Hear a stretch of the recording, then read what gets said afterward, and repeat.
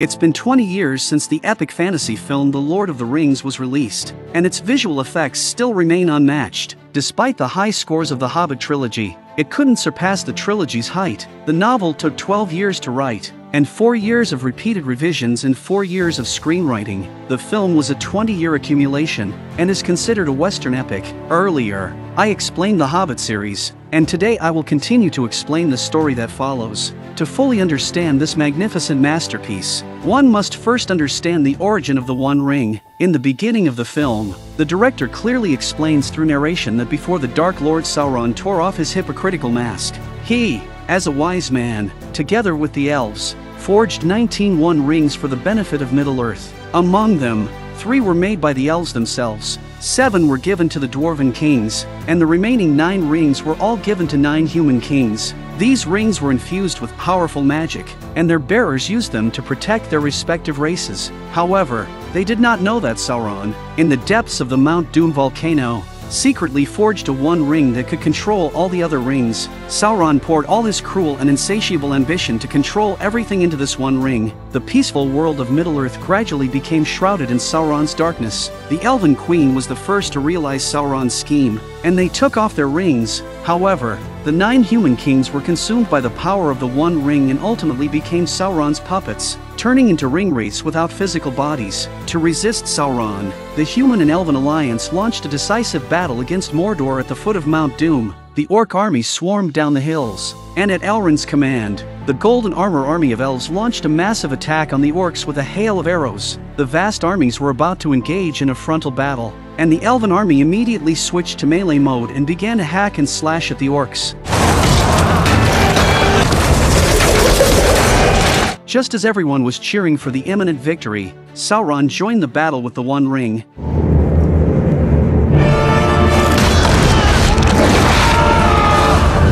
The allied forces were powerless against the power of the One Ring, and the overwhelming attack suddenly shifted the tide in favor of the orcs. Even the human king was hit by Sauron's hammer and flew off onto the rocks. Killed on impact, the Prince Isildur rushed to his father's side, but Sauron wanted to eliminate them all and leave no chance for escape. At a crucial moment, Prince Isildur picked up his father's broken sword and angrily chopped off Sauron's finger. The One Ring fell to the ground and Isildur noticed it. Sauron, now powerless without the One Ring's strength, emitted a bright white light and disappeared in a big explosion. The shockwave of the explosion knocked down everyone present. Eventually, the allied forces defeated the Mordor army. Isildur picked up the One Ring from the ground. To prevent any future risks, Elrond asked Isildur to take the One Ring to the volcano and destroy it. However, when the time came, Isildur was tempted by the One Ring and decided to keep it for himself. On his way home, he was attacked by orcs. In the chaos, Isildur put on the One Ring and instantly became invisible. He took the opportunity to jump into the river and escape the battlefield. In that moment, the One Ring had its own ideas. It chose to betray Isildur and leave him. Without the One Ring's power, Isildur's body was revealed and he was shot to death by arrows in the river. The One Ring sank to the bottom of the river and slept for 2,500 years. As time passed, this history evolved into a legend, until a chance encounter. 2 hobbits were fishing in the river when one of them jumped into the lake and accidentally found the One Ring. They didn't know the origin of the One Ring, but just a glance at it deeply tempted them. Smeagol, on his birthday, asked his companion to give him the ring as a gift. Precious. The two began to fight over the ring, and in the end, Smeagol strangled his own companion to death, and uttered a classic line to the ring. Smeagol used the One Ring's invisibility to return to his home in Shire and did many unsavory things. He was driven out of his home by his people and forced to flee to the caves of Misty Mountains, where he lived by eating raw fish. Due to being corrupted by the One Ring for a long time, Smeagol became a creature that was neither human nor ghost. Without any contact with the outside world, he developed a split personality disorder and often talked to himself while holding the One Ring. He lived quietly in Misty Mountains for 500 years, completely degenerating into a crawling monster. Time made him forget many things, including his own name. Soon after, the One Ring was called by Sauron and chose to leave Gollum. It wanted to return to its master and was found by the Hobbit Bilbo during his adventure. This seamlessly connects with the ending of The Hobbit. Hobbits mainly rely on farming and live on the outskirts of Middle-earth and Shire. They are naturally small, have large feet,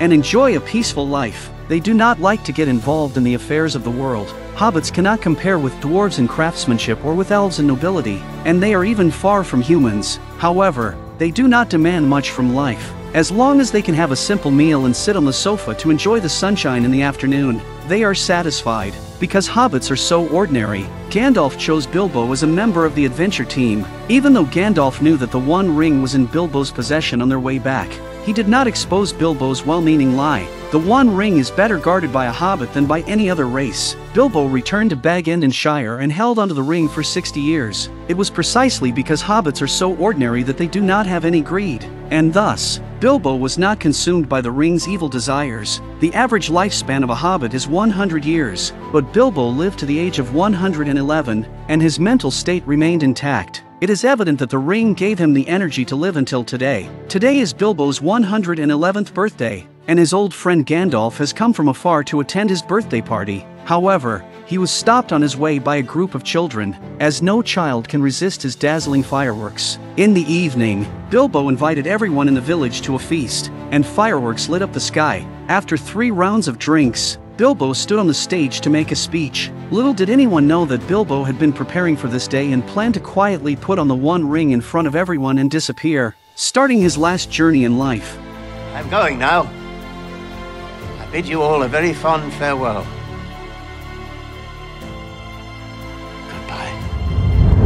This scene surprised everyone present, and Gandalf certainly knew that Bilbo had used the ring's invisibility function. He advised Bilbo not to use the ring lightly and asked him to leave it behind. The journey will still go on. When Bilbo was about to put down the One Ring, he hesitated and suddenly became very angry and irritable. He spoke the same words as Gollum did, revealing the ring's hold on him. My precious. Precious? It's been called that before, but not by you. My business isn't of yours when I deal with my own things. I think you've had that ring quite long enough.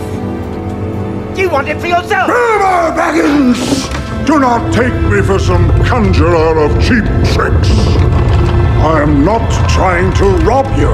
Gandalf used his soul cry to awaken the lost Bilbo, who sensed that there was something wrong with the ring. Once he regained his senses, Bilbo decided to let go of his obsession with the One Ring and entrusted everything to his nephew Frodo. Determined to leave the One Ring behind, Bilbo dropped it on the ground and set off with his luggage to spend his remaining years in Rivendell before the day grew late. Gandalf, who also dared not touch the ring's evil power, entrusted it to the protagonist Frodo, sealed it in an envelope, and left without saying a word. Gandalf needed to prove whether the ring was indeed the One Ring, so he went alone to the library in Minas Tirith and searched through a large amount of information. In the end, he found the record that described the creation of the One Ring. According to the record, the One Ring had an anti-counterfeiting function. It would display the text of Mordor when exposed to a temperature of 100 degrees. Gandalf rushed back to Bag End and threw the envelope into the fireplace. As he expected, it was indeed the genuine One Ring. Sauron's physical body had disappeared, but his spirit remained. If the ring was not destroyed, Sauron would still rise again. Meanwhile, Gollum was captured by the orcs, and Mordor interrogated him about the whereabouts of the One Ring. After undergoing severe torture, he finally revealed that the one who picked up the ring was a hobbit living in Shire. Sauron immediately dispatched the 9 ringwraiths to Shire to capture the person. The news quickly reached Gandalf, who urged Frodo to pack and leave Shire with the ring. He instructed Frodo to wait for him at a nearby inn while he went to seek the advice of the White Wizard Saruman in Isengard. All of this conversation was overheard by Sam, the gardener who was pruning the garden outside. To prevent the news from leaking out, Gandalf decided to let Sam accompany Frodo on this adventure. On this journey, Sam became Frodo's best assistant.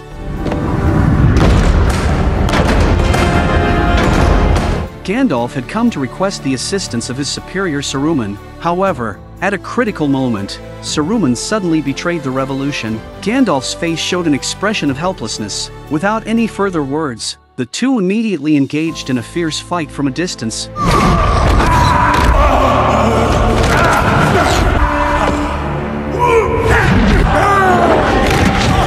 When I was a child, I found this fight scene between Gandalf and Saruman to be very exciting and elegant. However, as I grew up and watched it again, I felt a sense of desolation and distress. Clearly, the grey-robed Gandalf was no match for the white-robed Saruman. When Saruman took Gandalf's staff from him, he had no means to fight back. Saruman used his magic to trap Gandalf at the top of the tower, leaving him with no escape.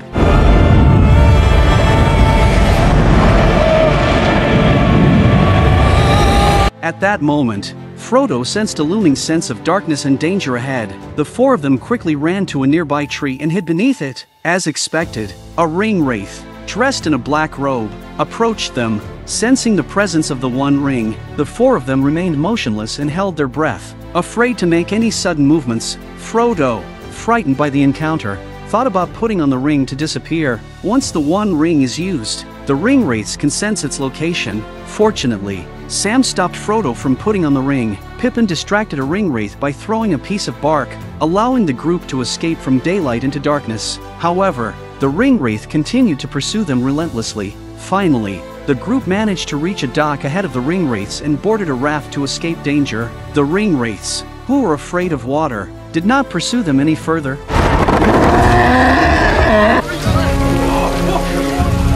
That night, the sky was filled with flashes of lightning and thunder, accompanied by a fierce storm. Following Gandalf's plan, they made their way to the neighboring village and planned to meet him at an inn. Frodo asked the innkeeper about Gandalf's whereabouts, but he said he hadn't seen the old man with the grey beard for half a year. Gandalf failed to show up at the inn as planned, so the hobbits decided to wait for him while having a drink. However, a mysterious ranger dressed in black watched Frodo closely from a corner of the room.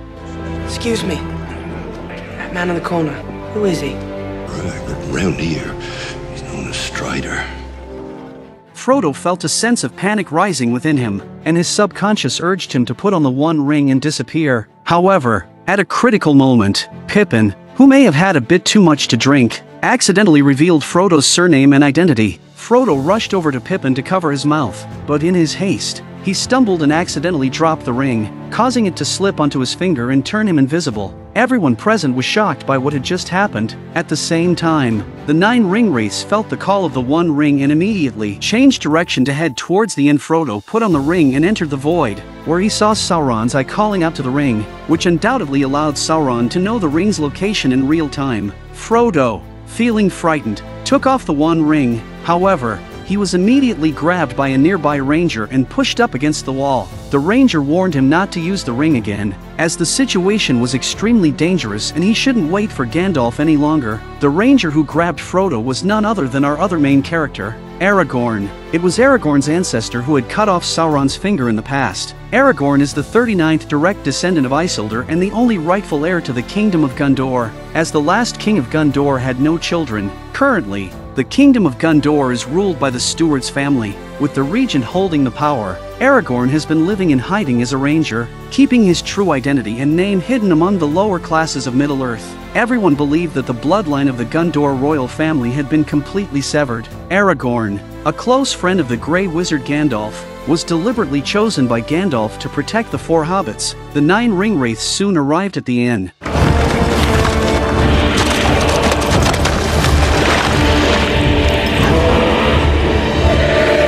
Thanks to Aragorn's help, the 4 of them escaped a dangerous situation. Aragorn led them to the elves' territory with a plan to bring them to Rivendell to be handled by Elrond in the One Ring. That night, they decided to stop and rest at a watchtower. While Aragorn went to scout the surrounding area, the 3 hobbits started a fire to cook some food. Frodo quickly put out the fire when he realized it was attracting attention, but the light had already caught the attention of 5 ring wraiths. The group quickly drew their swords and prepared for battle as the ring wraiths closed in. With no way out, they summoned their courage and fought for their lives. Sam was the first to be knocked unconscious, followed by Pippin and Merry, who were pulled away. Frodo dropped his weapon and fell back in fear, tripping over his own feet and landing hard on the ground. As the ring wraiths closed in, Frodo put on the One Ring and instantly became invisible. He could see the true form of the ring wraiths, but even while invisible, they could sense him. One of the ring wraiths shoots an arrow at Frodo, hitting him at the critical moment, but just in time. Aragorn charged up with a torch and drove off the 5 ring wraiths.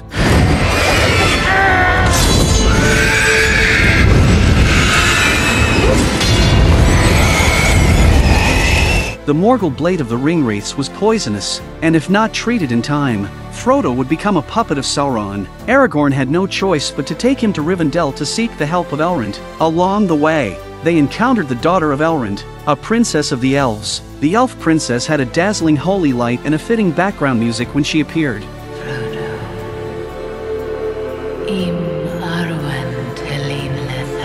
Arwen is Aragorn's childhood girlfriend. Frodo is already too weak for the two to be intimate. Arwen decides to take it alone first. Frodo travels to Rivendell to have his father, Elrond, treat him, and still can't avoid Ringwraith's broken pursuit along the way.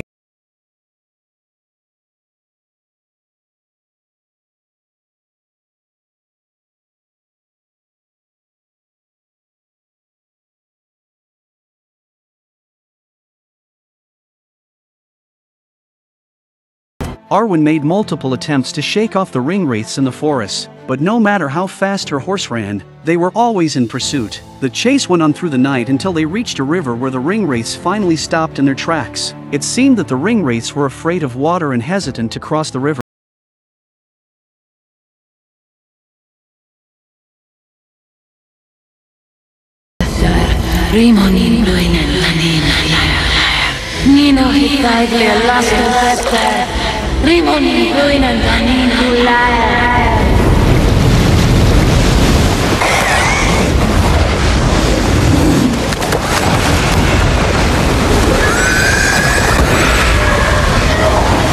The elf princess summoned a magical incantation and called forth a massive flood that drowned the 5 Ringwraiths. Frodo, saved by the princess's magic, lay in her arms while Arwen wept for his injuries. Meanwhile, Saruman communicated with Sauron through his crystal ball, and was tasked with building an army of Mordor orcs. They began to chop down trees in Fangorn forests, using them as fuel for their forges to create weapons and armor. To compensate for the orcs' inability to fight during the day, Saruman began experimenting with crossbreeding orcs and goblins. They managed to create a new, more powerful breed of orc, which was dug out of the mud and had to tear off a layer of mucus before emerging. These new orcs, known as Uruk-hai, were an upgrade from their orc predecessors.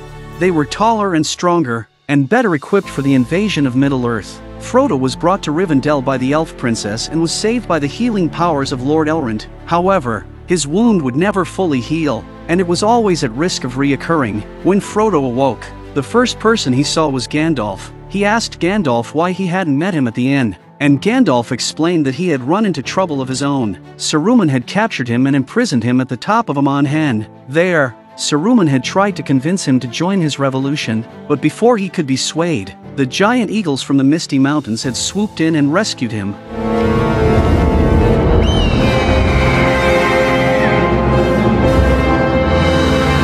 In Rivendell, Frodo was reunited with his uncle, Bilbo. Without the influence of the One Ring, Bilbo had aged considerably, and Frodo could see the toll that the ring had taken on him. Bilbo was busy writing his adventures in The Hobbit, and Frodo was happy to see him again. As they talked, Frodo couldn't help but feel homesick when he saw Bilbo's map of the Shire. The One Ring has been successfully brought to Rivendell and its mission has been accomplished. What to do with the One Ring is no longer one's concern. Elrond summoned all the races to discuss what to do with the One Ring and how to defend against the coming invasion of the Mordor army, which is the fate of all the people of Middle-earth. Elrond asked Frodo to put the One Ring on the stone table. The first time we saw One Ring, everyone was mesmerized by his magical nature, except Frodo, who put down One Ring with a sigh of relief. Boromir, the eldest son of the recently taken Chancellor, was the first to step forward and tried to take the One Ring, and Gandalf quickly stopped him with a Mordor spell soul cry.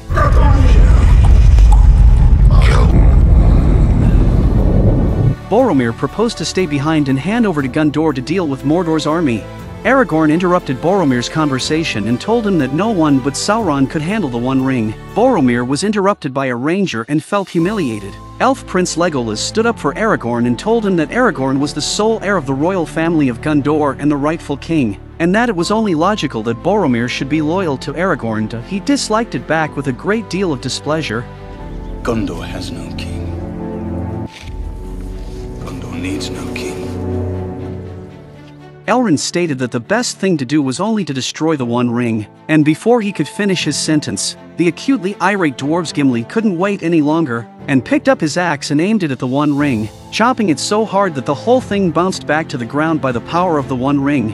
Obviously weapons cannot destroy the One Ring. One Ring is the lava of the volcano of Doom casting, can only send it to the volcano of Doom to destroy it, and the location of the volcano of Doom happens to be is the lair of the Eye of the Mordor Sauron. Everyone is not willing to go. No one dare to risk going to die for nothing. In the midst of the council's debates over the fate of the One Ring, Frodo stepped forward and made a bold decision. He volunteered to take on the mission of destroying the ring himself. In fact, Gandalf was the last to see Frodo risk his life again, and Gandalf was the first to come forward to assist Frodo on this adventurous journey, followed by Aragorn, who volunteered to join the party, as well as the elven princes Legolas and dwarves Gimli, and, for the sake of Gondor's glory, Boromir, and, of course, Frodo's 3 brothers, the ones he was born with and the ones he died with. The 9 One Ring escorts were sort of formed, and before they left, Bilbo presented Frodo with 2 treasures, which were a spiked sword and a piece of dense silver armor. And as anyone who has watched Hobbit knows, the spiked sword exudes a reminder of the blue glow that is emanating when it encounters the orcs. The origin of this silver armor is a sad thing for Bilbo. When this silver armor was given to him by Thorin to witness his friendship with Bilbo, the silver armor is as light as a feather, invulnerable to knives and spears, and has saved Bilbo's life. But Thorin has left Bilbo forever, and he hopes that the silver armor will protect his nephew on the road to the ring. Frodo just unbuttoned. Bilbo saw One Ring extremely excited. He said he still want to take one last good look. After all, Bilbo has been holding the ring for 60 years. Frodo saw Bilbo's strange, and rushed to fasten the button. Inside the dimly lit dungeon, a large number of orcs swarmed. They attacked from all sides. The expedition team, which had just been set up, was besieged by orcs. The 9 of them couldn't hold back against the countless orcs, and the orcs emitted ear-piercing noises that sent chills down the spine.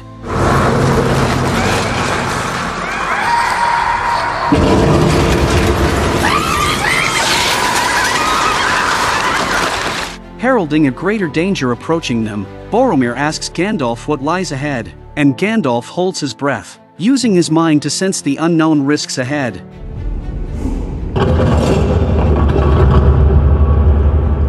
A Balrog, a demon of the ancient world. His foe is beyond any. Facing a powerful demon, they have to run away before it's too late, and even Gandalf isn't sure he can defeat Balrog, so they plan to head for Moria's pit to get rid of him. Boromir is the first to arrive at the pit, which is littered with broken bridges and arms, and nearly falls off a cliff, only to be saved by Legolas, who arrives just in time to hold him in his arms.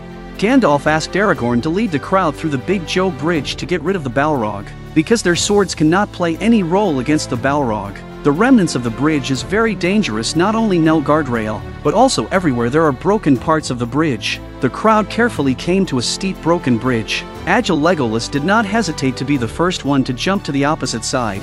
The rest of the group hesitates as Balrog's red light is approaching. Legolas encourages them to jump over. Gandalf jumps over without hesitation and is caught safely by Legolas, but suddenly there are orcs behind them, shooting arrows at them. This certainly added to their difficulty factor. Legolas responded with an arrow straight to Orc's brow. Boromir rushed forward with a grunt as he held Merry and Pippin in his arms.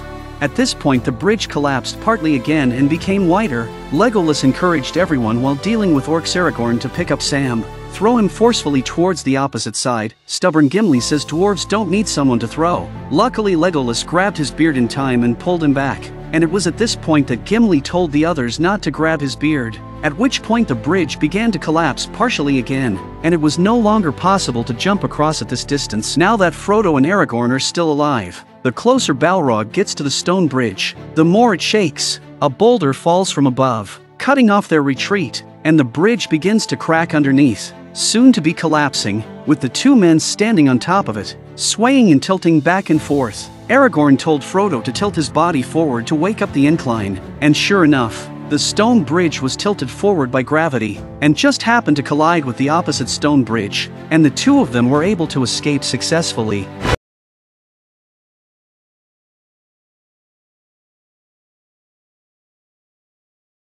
Balrog's flames were already burning in front of his eyes. Gandalf told the crowd to cross the bridge first and stayed behind to deal with him. Balrog jumped up to reveal his true form, which was huge, and came towards the crowd with his bloody mouth wide open, and it was covered in flames that burned wherever it passed. Balrog belonged to the fallen Maya, which was on the same level as Gandalf, and he was a deserter in a great war thousands of years ago.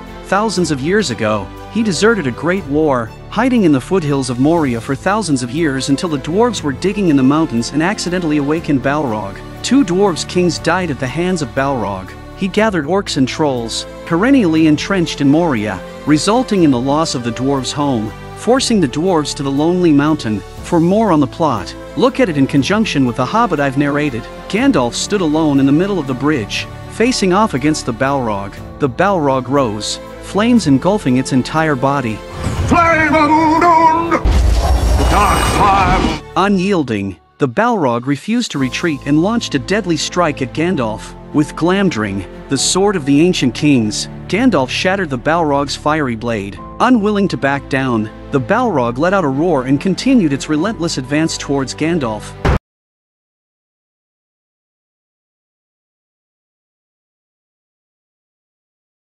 Gandalf shatters the stone bridge with his fiat, and Balrog, with a great hissing sound, falls down the cliff together with the broken bridge. Gandalf was about to breathe a sigh of relief when Balrog's whip caught Gandalf's foot and kept pulling. Gandalf's life was hanging by a thread as he gripped the edge of the stone bridge. Frodo was so worried about Gandalf that he tried to run over to save him, but Boromir stopped him with one hand.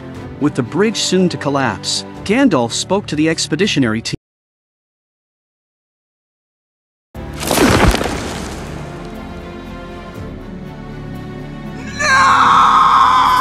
Gandalf fell, so deep that the abyss left us, and the expedition team that lost their captain couldn't accept the truth, and the sadness inside them couldn't be calmed for a long time.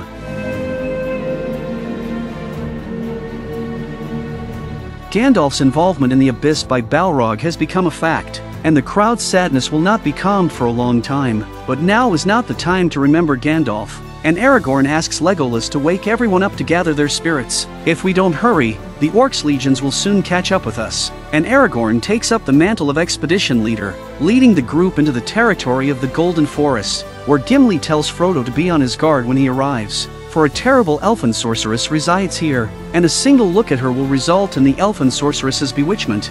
He stated that he would not be afraid of her, as dwarves had a keen sense of perception, and before he could finish his sentence, he was met with a bow and arrow to the head by an elven guard, and after some negotiation by Aragorn, they were taken to Karas Galadhon.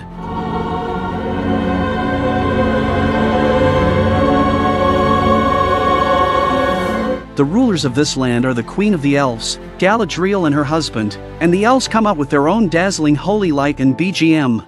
Galadriel is the most powerful elf in Middle-earth in terms of mana. Aragorn is Galadriel's grandson, and Galadriel is at least 3,000 years old in terms of age. Everyone who saw her was a little afraid to look at her directly as she could see everything with those eyes. Aragorn just looked up at Galadriel and she knew the expedition had lost Gandalf. Boromir locked eyes with her and suddenly for some reason started to cry. She was clearly talking to everyone and Frodo synchronized to hear Galadriel's other voice. Shire. One who has seen the eye. While the crowd is resting, Boromir is having a really hard time sleeping, and tells Aragorn that when he and the Queen of the Elves locked eyes, Galadriel mentioned his father, and the imminent demise of the Kingdom of Gondor, but that there is still a glimmer of hope, and that he hopes that after he completes this adventurous quest, Aragorn will be able to return to the Kingdom of Gondor. But Aragorn didn't choose to answer, he just smiled a bit, while everyone is asleep.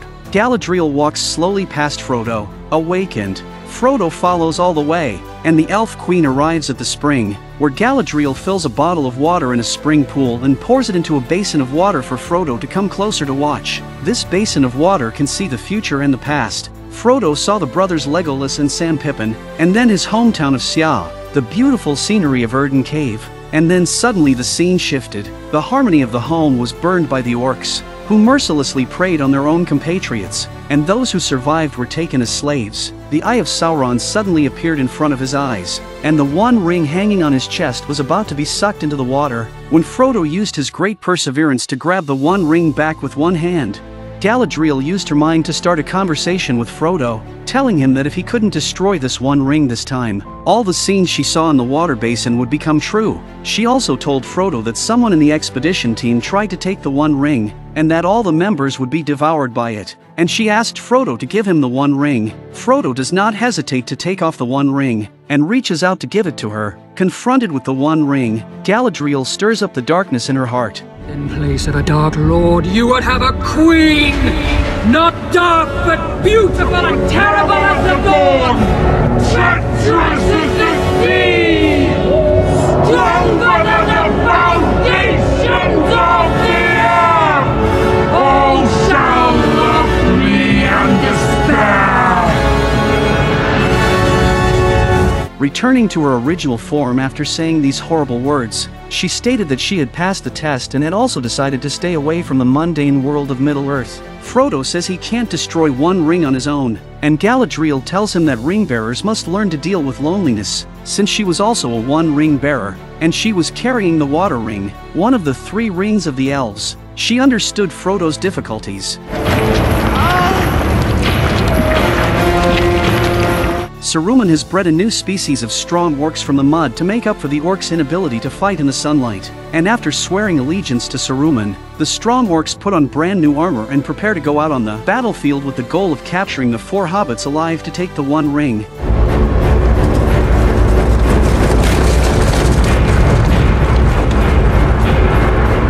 On the other hand, each member of the expedition team received a cloak from the elves, which was hand-stitched by elves and possessed an extremely strong hiding effect, as well as elven compressed cookies, which could fill an adult's stomach with just 1 bite.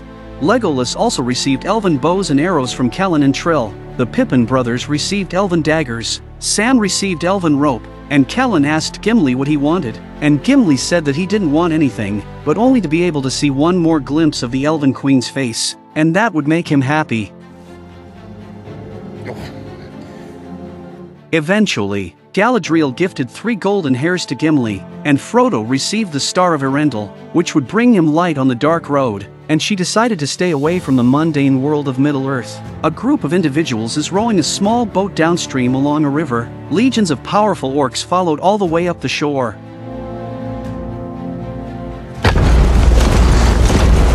Legolas and Aragorn spotted the strong orcs tracking along the shore and ordered the group to move forward at a faster pace.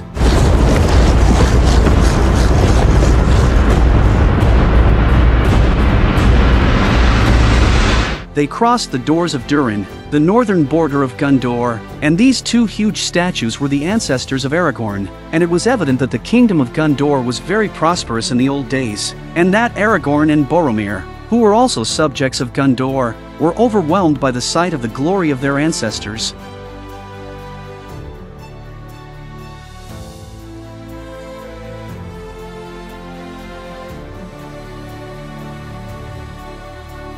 Passing through the doors of Durin, the group prepared to go ashore to regroup and rest, and Aragorn suggested that instead of continuing along the river, the plan was to go through the woods, over the swamp, and straight to Modo. In the middle of the conversation, he realizes that Frodo and Boromir have disappeared. Boromir faces Frodo alone and loses his mind again, unable to resist the temptation to take advantage of the opportunity to snatch the One Ring, and he is very eager to get the power of the One Ring to guard the children of Gondor. Frodo can't beat him, so he has to put on the One Ring and run away invisibly. Boromir doesn't get his way, and falls, and comes back to his senses and feels guilty about what he just did.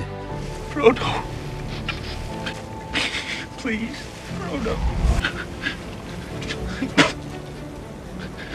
What have I done? After taking the One Ring with him, Frodo entered the void. He once again saw the terrible eye of Sauron, and felt that he was about to be devoured by Sauron. He was so scared that he hurriedly took off the One Ring and fell to the ground in the air. He was so scared that he took off the One Ring and fell to the ground. It just so happens that Aragorn finds him, and Frodo never trusts anyone again. Frodo told Aragorn to stay away from him because he knew very well that no one could withstand the temptation of the One Ring. Aragorn swore to protect Frodo's safety, but when he saw the One Ring in Frodo's hand, he couldn't help himself. And when he was about to reach out and touch it, Aragorn closed Frodo's hand and promised him that he'd follow him to the end, until the destruction of One Ring. Although Frodo temporarily puts his heart at ease, he still can't trust the members of the expedition team, and he decides that he wants to go on the mission of destroying One Ring alone, and he instructs Aragorn to take care of the 2 brothers, Sam and Pippin. Suddenly, Aragorn rose and drew his sword, and the spiked sword in Frodo's hand glowed blue, signaling that the orcs had arrived, and he told Frodo to make haste, while he himself stayed behind to break off the rear. Aragorn took up his sword and faced the legions of strong orcs alone, who hissed at him and provoked him, but Aragorn was undaunted.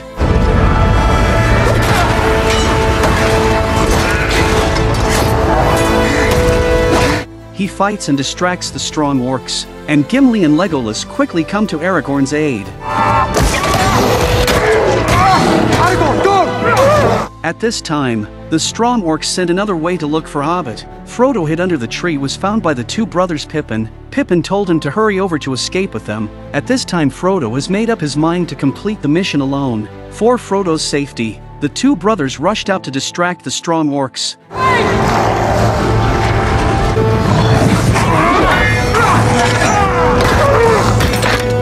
But they were soon surrounded by the enemy. At a crucial moment, Boromir arrives just in time to rescue them.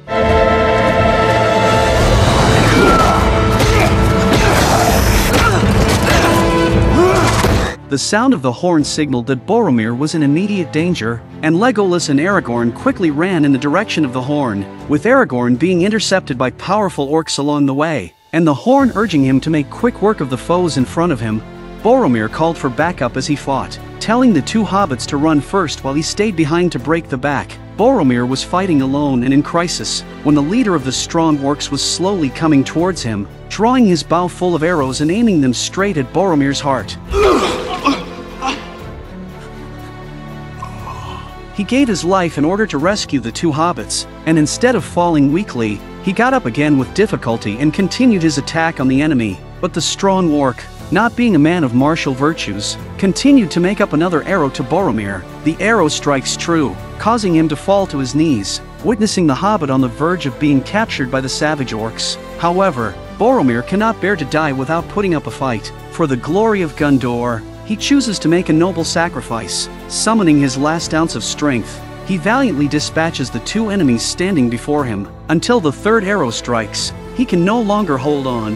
Falling to his knees, Pippin and Merry are seized by the orcs and taken away. Fortunately, Saruman's command to the orcs is to capture them alive. As he is unaware of which hobbit possesses the One Ring, Boromir could only watch as his companions were taken. He had done all he could, and the strong orcs were about to kill them all before they left. Just as they drew their bows and arrows to strike, Aragorn came flying in and tackled orcs to the ground, and in the area of strength the strong orc held the advantage. Aragorn is slammed hard into a tree, followed by a shield straight into Aragorn's neck. Fortunately, the groove in his shield proves to be his salvation, deflecting the lethal strike. However, the orcs show no mercy and relentlessly swing their weapons at Aragorn. Seeking to overpower him, he took the dagger out of his foot and plunged it into the strong orc's leg. The intense pain stirred the strong orc to fury. He drew the dagger from his foot and was about to strike at Aragorn, who sharply blocked the fatal blow. Getting up again with difficulty, he continued to wrestle at the strong orc, having mastered its weakness of slow movement. This time he speeds up his attack and cuts off the strong orc's arm, and in the process, he stabs him through the body. The strong orc is still trying to die with Aragorn, and Aragorn pulls out his saber and cuts off the strong orc's head straight away. The orcs had all withdrawn, and Aragorn ran hastily to Boromir, who, in his dying moments, confessed to Aragorn that he had failed to protect Hobbit. Aragorn comforts Boromir by saying that you have fought bravely, that you have upheld the honor and dignity of Gondor, and finally confesses everything to Aragorn, that he is willing to follow Aragorn as his vassal, and he recognizes Aragorn as the leader of Gondor, the king of Gondor. Aragorn sends Boromir off with tears in his eyes. The same scenario again. He didn't survive the first movie after all, and in the power trip, he's just as likely to not survive the first one either. Frodo looks at the One Ring in his hand and is deep in thought. He really wishes that the One Ring wasn't in his hands, but then he thinks of Gandalf's sacrifice for the expedition and is determined to destroy the One Ring. Frodo decides to embark on the expedition alone, and the simple and honest Sam follows in haste, promising Gandalf that he will do whatever it takes to follow Frodo and share the responsibility with him. Instead of stopping the boat, Frodo picked up speed. He didn't want to drag Sam into the adventure with him. Sam didn't care so much and headed straight for deeper water. Even if you can't swim, you don't want to give up.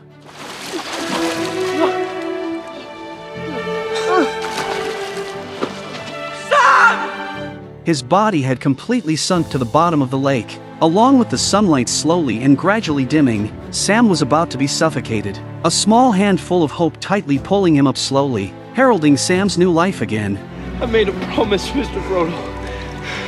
A promise. Don't you leave him, Samwise Gamgee.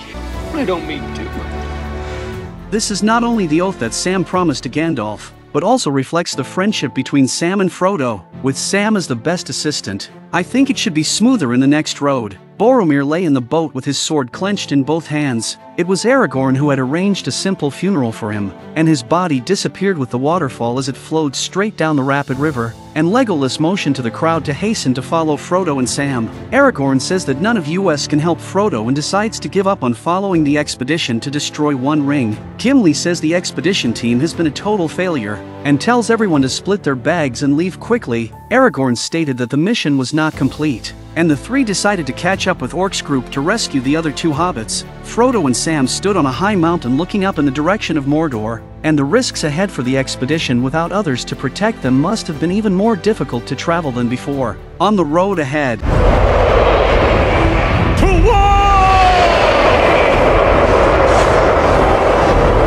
Saruman is giving an impassioned pre-war speech. A great battle is about to take place. In an instant, the legion of orcs beneath his tower stirred up a cacophony of excitement. They were restless, eager to invade the world of Middle-earth. Simultaneously, Saruman forged an alliance with Sauron through a crystal ball, and the Twin Towers alliance was poised for action. Barad-dûr, situated near Mount Doom, held Sauron's malevolent eye atop its pinnacle. Barad-dûr and Saruman's Orthanc were collectively known as the Twin Towers. Formidable and ominous, the colossal gates of Mordor, weighing thousands of tons, slowly creaked open, while the Mordor army embarked toward the kingdom of Rohan. Meanwhile, another orc legion sped through Rohan's borders on a mission to deliver two recently captured hobbits to the white-robed wizard, Saruman. Meanwhile, the Prince of Elves and the others are picking up the pace to keep up with the orcs. Their goal was to rescue the hobbits before the orcs reached Isengard. The orcs, catching a whiff of their presence, quickened their pace. Legolas isn't catching up with orcs. After 3 days and nights of running,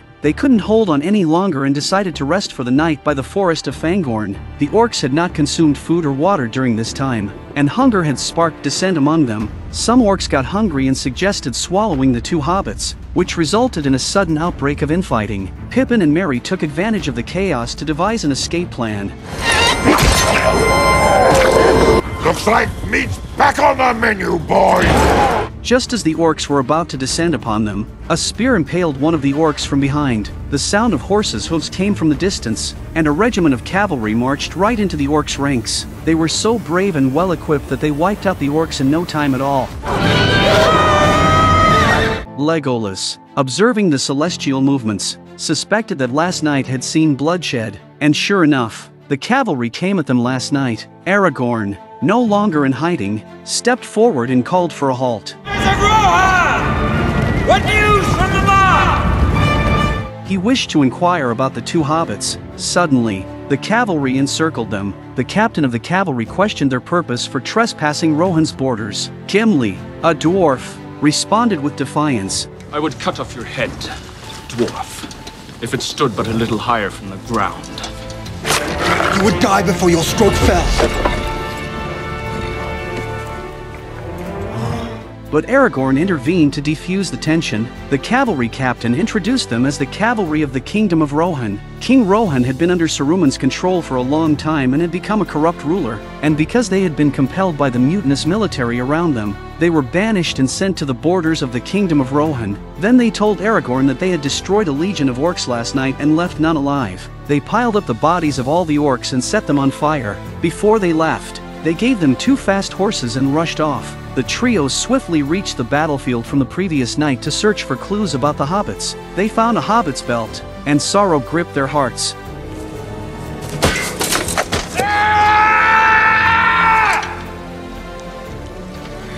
While Aragorn was blaming himself for not protecting Hobbit, he found traces of them on the ground. The clues revealed that they were not dead but had broken into the dreaded forest of Fangorn. Pippin and Merry were unaware of the dangers of the forest. The trees here have survived in the forest of Fangorn for thousands of years, moving and communicating in their own language when in danger.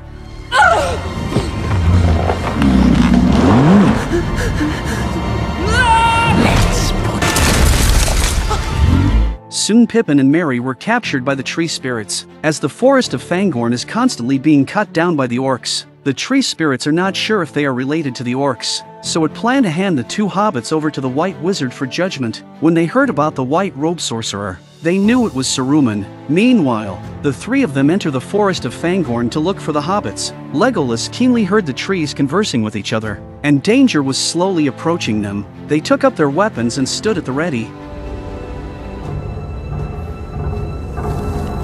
We must be quick.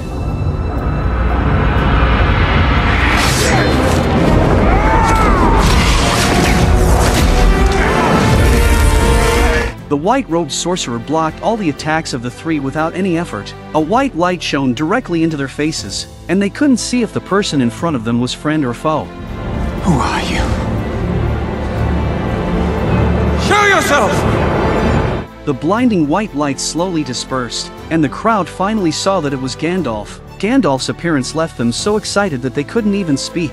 He had not only survived but had advanced to become a white wizard. According to Gandalf's account, after he and the Balrog fell into the abyss together, they engaged in a life-and-death battle in the void. They fought relentlessly for 3 days and 3 nights, eventually ascending to the endless steps that led to the highest peak of the Misty Mountains. It was on the mountaintop that Gandalf defeated the Balrog, but he was extremely weakened and seemed on the brink of death. However, instead of fading away, Gandalf's soul was directly transported to the presence of Iluvatar. Beyond the universe, Iluvatar bestowed greater power upon Gandalf and sent him back to Middle-earth to continue his unfinished mission. Gandalf stepped into the role of the fallen Saruman and was promoted to become a white wizard. He had arranged for the Treebeard to send the two hobbits back to the Shire. Gandalf learned that Saruman was going to start with the Kingdom of Rohan. The four of them decided to go to the Kingdom of Rohan together to remind them to prepare their defenses. After a grueling journey of 3 days and 3 nights, they finally reached the Kingdom of Rohan. King Theoden was under Saruman's control and had fallen into a state of confusion and delirium. As Gandalf entered the Great Hall, he sensed a dark presence and concealed his identity by wearing his grey cloak. Grima sensed that Gandalf meant trouble and quickly ordered the guards to apprehend them, but Legolas and Aragorn swiftly overpowered them. Gandalf, with determined steps and his staff in hand, approached the king. Gandalf softly chanted an incantation, attempting to break the spell that bound King Theoden. Suddenly, Theoden mocked and taunted Gandalf, claiming that the Grey Wizard posed no threat to him. In response, Gandalf removed his grey cloak, and a radiant light illuminated the entire hall. Using his staff, Gandalf forcibly expelled Saruman's influence from the possessed King Theoden. Theoden's pale face gradually regained its color, and his consciousness returned. Grima was banished from the Kingdom of Rohan. With a major battle looming, King Theoden immediately ordered the mobilization of his forces to defend his people and instructed everyone to relocate to the Helm's Deep Pass. This fortress, with its towering stone walls reaching 100 meters high, had guarded the safety of Rohan for generations and was known as the Impregnable City. Gandalf told Aragorn to escort the Rohan people to Helm's Deep.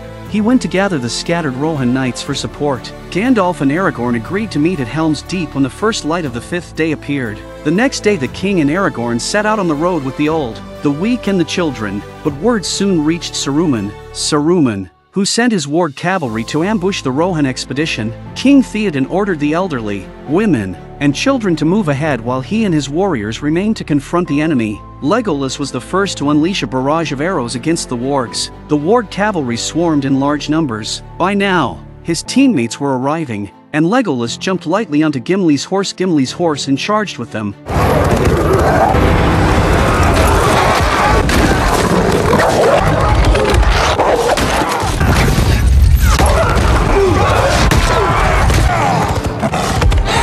Aragorn fought fiercely, dispatching several warg, but suddenly, one of the warg lunged at him from behind, and another attacked from the front. Aragorn managed to slay the orcs on his back but was trapped by the warg's reins. Warg runs too fast to break and Aragorn and warg fall off the cliff together. After the battle, Legolas stood at the edge of the cliff searching for Aragorn, but his body had been washed away by the rushing waters, and his fate remained uncertain. There was no time for grief, as now was not the moment to mourn Aragorn. They hastened their pace to reach Helm's Deep. After much effort, they finally reached the fortress. A battle between man and beast is about to start in Helm's Deep. Mercenary takes Mammoth through the borders of the Kingdom of Rohan. These massive mammoths were formidable in battle, and the 3 hobbits had never witnessed such a spectacular display of military might. Just as they marveled at the sight, the mercenaries fell victim to an ambush by an unidentified group.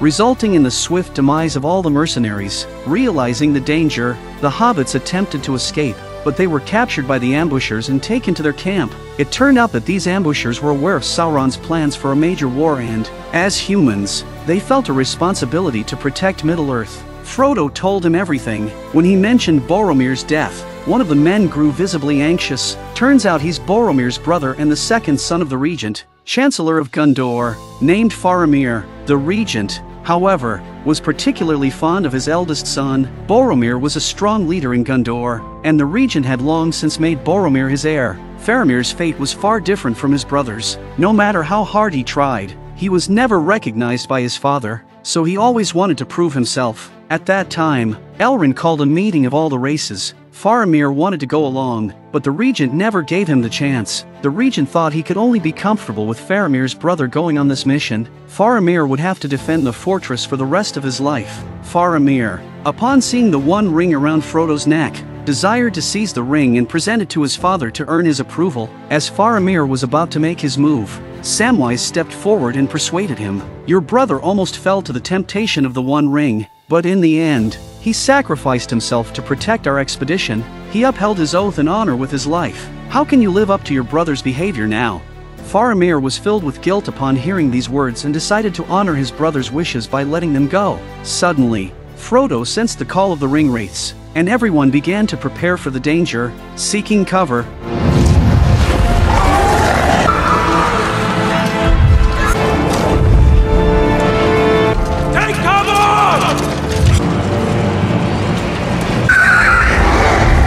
Frodo suddenly became physically uncontrollable and slowly walked out. He was so seduced by Ringwraith that he couldn't help but want to wear the One Ring. Samwise, disregarding the danger, rushed forward to stop Frodo's actions. In a corner, Faramir used his bow and arrows to drive the Ringwraith away from the city walls. With tears in his eyes, Samwise reflected that they should not be bearing such great risks. After regaining their composure, they set out on their expedition once more. On another front, Aragorn had fallen off a cliff and drifted in the river for 3 days and nights. Perhaps the prayers of the elf princess helped Aragorn to survive the dangerous period. His loyal horse eventually found him and carried him to Helm's Deep, where he reunited with the rest of the group. While on his journey, Aragorn spotted the orc army already marching toward Helm's Deep.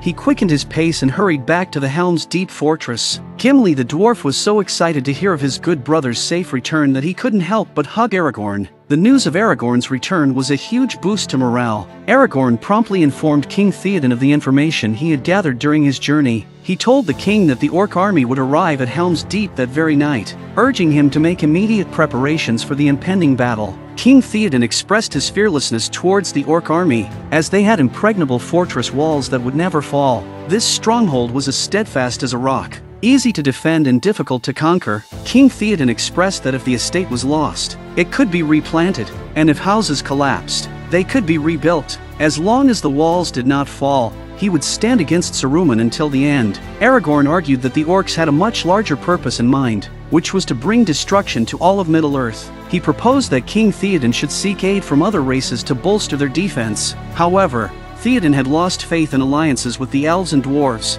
believing that their past alliances had crumbled. Aragorn said that Gondor would honor the Oath of Alliance, but after many orc attacks and no support, King Theoden no longer believes in alliances. Tonight, the fight was inevitable. King Theoden decided to hide the old, the weak and the children in the cellars. The rest of the people armed themselves. Despite having limited time to prepare and inadequate weaponry, old men and children were about to join in the brutal battle. Soon, the orc army arrived at Helm's Deep, and King Theoden donned his battle attire. It was clear that 300 men against 10,000 orcs had no chance of victory. Suddenly the door whistle blew. The elves have not forgotten their oath of alliance. They arrived with a formidable army of 5,000 warriors clad in golden armor, fulfilling their commitment. Aragorn was thrilled to see his good brother come to his aid and went up to him and embraced him. They were now prepared for the imminent arrival of the orc army. This is one of the most iconic night battles in cinematic history. The Battle of Helm's Deep raged on for a grueling 3 days and nights. Every shocking shot makes your blood boil.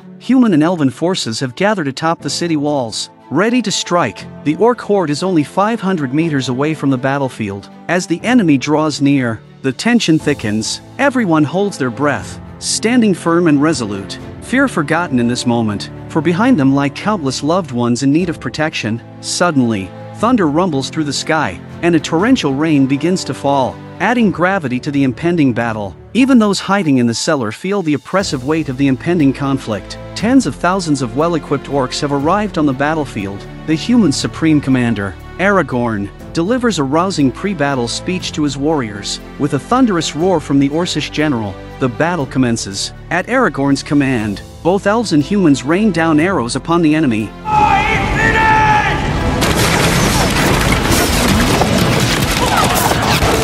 The orcs surge toward the city walls like an unstoppable tide. Aragorn orders a second volley of arrows to thin the enemy's front lines. Well-equipped orcs retaliate with crossbows. Before the men on the walls can react, orcs rapidly raise ladders to scale the walls. Aragorn commands his forces to switch to close combat mode. Orcs begin to breach the defenses, making their way onto the walls. The battle came so unexpectedly that Rohan didn't even have a decent defense. They have no choice but to engage in brutal hand-to-hand combat. In moments, the wall is filled with the sound of death, and bodies pile up on both sides. Dwarf Gimli engages in a gruesome contest of beheading orcs with Legolas.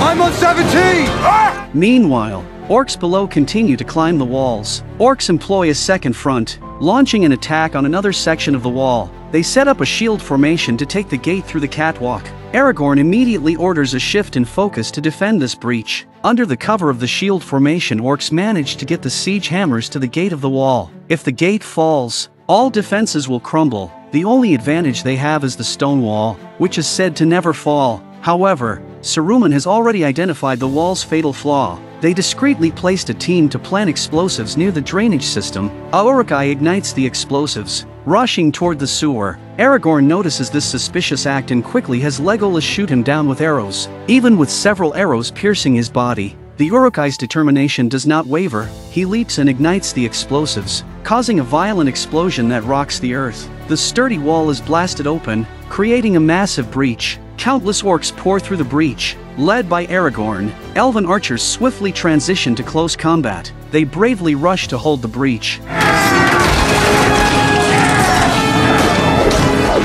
Legolas uses a shield as a makeshift sled to quickly reach Aragorn's side. With a flurry of arrows, Legolas single-handedly takes down dozens of orcs. The battle exacts a heavy toll on both sides, lasting for an extended period. Despite their exhaustion, both sides persevere.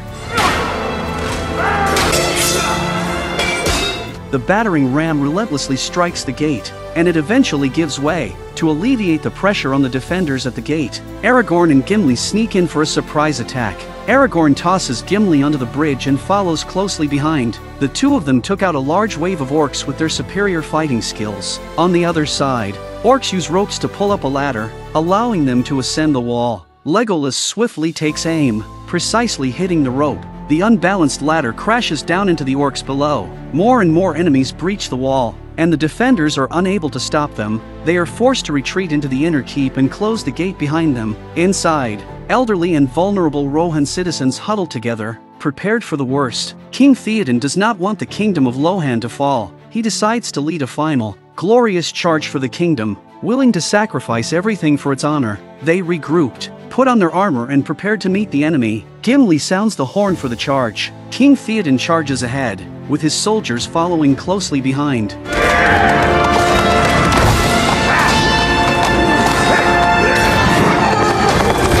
In moments, all orcs standing on the path are knocked to the ground. Rohan's generals will only fall in the way of the charge, defending their last glory with life and blood, defending their families behind them, while everyone was still fighting to kill the enemy. The white-robed wizard Gandalf charged forth with the first rays of dawn. In the radiant light, Gandalf appeared like a savior descending from the heavens. Everyone in the battle seemed to see hope in him. Gandalf, accompanied by scattered horsemen, arrived just in time to provide support. With a commanding shout, 5,000 troops surged forward, fighting for the people of Rohan and their king. As they advanced, bathed in the morning sun, they struck at the enemy. The orcs immediately turned to meet the enemy. In the sunlight, the orcs appeared extremely vulnerable. Gandalf, leading the charge with a staff in one hand and a sword in the other, forgot his identity as a wizard and dove into the midst of the enemy without hesitation. On the other hand, Pippin and Merry were sent back to Char by the tree spirits. The tree spirit then sees that the once lush forest has been cut down by Saruman. Those were its family and old friends for years. The tree ant let out a furious cry, summoning all their kin. The forest rustled as messages were exchanged, and they assembled for battle. They intended to make Saruman pay in blood for what he had done and to lay siege to his stronghold in Isengard. The tree ants first attacked the Isengard orcs with massive stones from a distance. After depleting one wave, they swiftly scaled the city walls and entered Isengard to engage in combat. Facing the towering and formidable tree ants, the orcs seemed like ants. Crushing punches and kicks gave orcs no chance to fight back, but soon orcs countered with a rope, and the fallen tree man was felled by orcs with an axe. The remaining tree ants swiftly hurled massive stones to aid their companions. Saruman can only watch from his tower as the tree men destroy Isengard.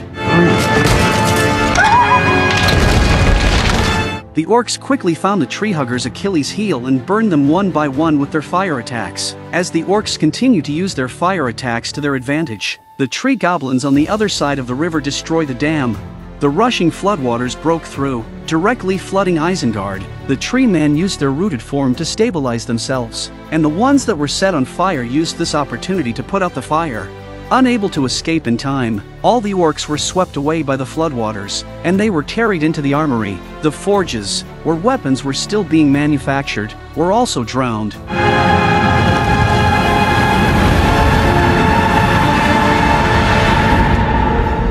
Back at Helm's Deep, they fought from dawn until daybreak. The Rohan forces were invigorated and fought even more fiercely. After their valiant efforts, victory was within sight. The orc horde realized that their cause was lost and chose to retreat. In a flash, they scattered like birds and beasts, discarding their armor and fleeing toward an ancient forest. Gandalf ordered everyone to halt and not pursue. The routed orc army sought refuge in the perilous forest of Fangorn. Little did the orcs know of the long-suppressed wrath of the tree people that awaited them. After a chorus of wails, the orcs were all devoured by the tree ants. In the end, humanity triumphed over the darkness, defending Middle-earth, but at a heavy cost. After the great battle, dwarves Gimli and Legolas proudly announced their respective achievements. Gimli claimed that he was seated atop the 43rd orc's head. Legolas promptly shot an arrow at an orc who hadn't quite perished yet. 43. He was already dead. He was twitching. He was twitching because he's got my axe embedded in his nervous system! Saruman, atop the tower, understood that the situation was against him. Without delay, he swiftly packed his belongings, preparing to flee Isengard. In an instant, the orcs on the ground were submerged by the floodwaters. Both sides of the two towers had achieved perfect victories. The Battle of Helm's Deep had come to an end. Gandalf knew that the Dark Lord Sauron would not give up easily. He declared that the war to defend Middle-earth had only just begun. Ahead lay the pouring forth of Sauron's dark forces, directly targeting the greatest and oldest human city in Middle-earth, Gondor. The impending Gondor battle that would shake all of Middle-earth to its core.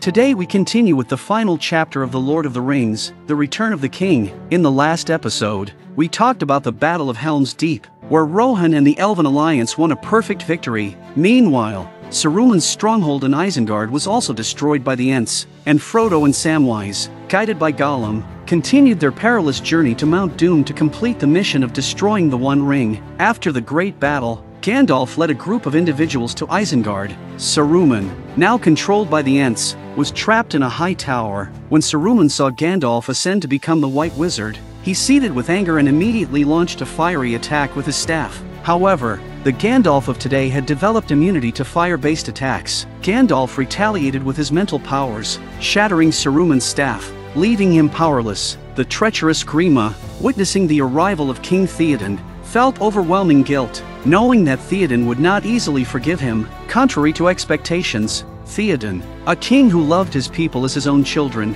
was willing to accept Grima back if he abandoned Saruman. Unfortunately, Grima received a brutal beating from Saruman. While the people are still negotiating, Grima takes a dagger from her back and stabs Saruman several times. Legolas, the elven prince, swiftly shot arrows to stop Grima, but it was too late to save Saruman's life. Saruman fell from a towering spire, impaled on a windmill. accompanied by a magical communication device known as the palantir. This crystal ball is the magical communication device for Saruman and Sauron to communicate with each other. Its magical powers were not within everyone's control. At night, Legolas looked into the sky and saw that the stars had been darkened. The dark clouds to the east are stirring, and it seems that Sauron's dark forces are beginning to have a motive. Late at night, after everyone had gone to sleep, Pippin's curiosity got the better of him and he took the crystal ball from Gandalf's arms. Pippin wanted to experience the mysteries held within the crystal ball for himself. As he carefully touched and explored the palantir,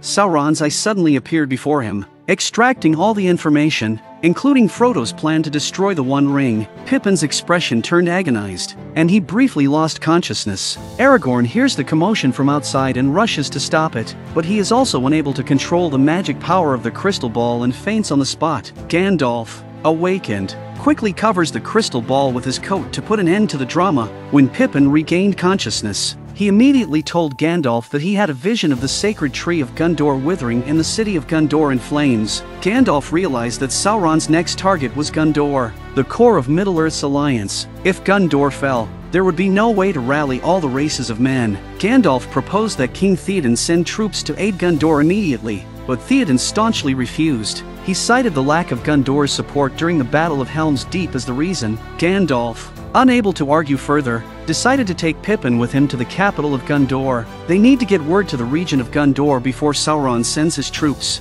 so they can get the alliance assembled and ready for war. In the Lord of the Rings series, the One Ring was once held by these three hobbits, with Gollum being the longest-lasting bearer. He relied on the One Ring's invisibility power to eavesdrop on the people of the Shire in Char and steal from them. Eventually, Gollum was driven out of Char and hid in the Misty Mountains, where he survived for 500 years, gradually transforming into a creature neither fully human nor entirely ghost-like. After 500 years, the One Ring betrayed Gollum and left him. Bilbo came across the One Ring during an adventure and became its possessor. Bilbo, using the power of the One Ring, aided Thorin and the dwarves in reclaiming the Lonely Mountain. He held the ring for 60 years, demonstrating the hobbits' remarkable resistance to its corrupting influence. That's why Gandalf gave Frodo the task of destroying the One Ring. Together with his loyal gardener Samwise, Frodo embarked on the perilous journey to destroy the ring. However, their journey was far from smooth. They encountered various challenges, including treacherous terrain, inclement weather, and the need to camp out in the wilderness. Despite the hardships, the hobbits endured without complaint, displaying their resilience and determination. One misty morning, as they ventured through the mountains, they realized that someone had been trailing them. At night, they pretended to be asleep to lure the pursuer into revealing himself. And sure enough, Gollum came slowly towards them behind him, and he longed for One Ring to come back to him again. When Gollum attempted to take the ring from Frodo, a struggle ensued.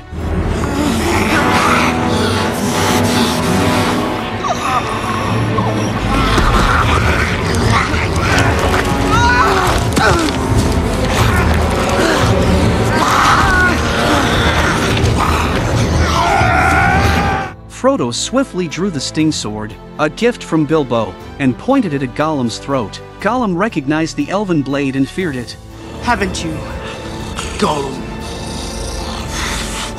Using elven rope, Frodo bound Gollum. Samwise suggested that Gollum be tied up and thrown down the mountain, but Gollum swore loyalty to the ring's master. Moved by compassion, Frodo spared Gollum's life. Gollum had been captured by Sauron and escaped, so he must have remembered the way to the base of the volcano. So Frodo decided to leave Gollum behind to help them lead the way. Gollum proposed a shortcut through the Dead Marshes, a place where humans and elves had waged their first war against Sauron. Thousands of years old remains of the fallen still littered the area, while ghostly flames continued to burn along the sides of the road. Gollum cautioned them to be extremely cautious with each step. Suddenly Frodo was involuntarily captivated by the body in front of him, and his entire body falls into the swampy lake. He saw the dead soul of orcs asking for the One Ring. In a panic, Gollum pulled Frodo back to safety.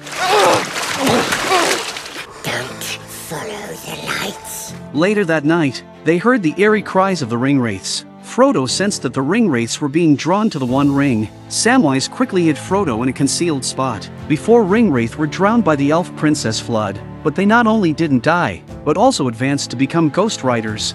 They circled above the marshes, and the creatures emitted eerie noises in an attempt to lure them out. Gollum warned the others not to make any sound. After a lengthy search, the ringwraiths departed from the marshes. Gollum urged them to continue and reach the border of Mordor that night. After a rugged journey, they finally saw the Black Gate of Mordor, but the trumpets of Mordor were sounding loudly, and the gates were slowly being pulled open by the two giants. Massed legions of orcs are gathering to march on the kingdom of Rohan. It was evident that a great battle was imminent. To reach Mount Doom, they had to pass through this gate. Suddenly, a loose stone under Samwise' foot gave way, and it tumbled down the slope. Ignoring the danger, Frodo rushed down to rescue Samwise. The falling dust was noticed by mercenaries nearby. Just as the mercenaries come forward to observe, Frodo quickly hides them with his elven cloak and escapes. With the gate about to close, they rushed forward, but Gollum pulled them back. Gollum proposed an alternative path that would bypass Mordor and lead them directly to Mount Doom.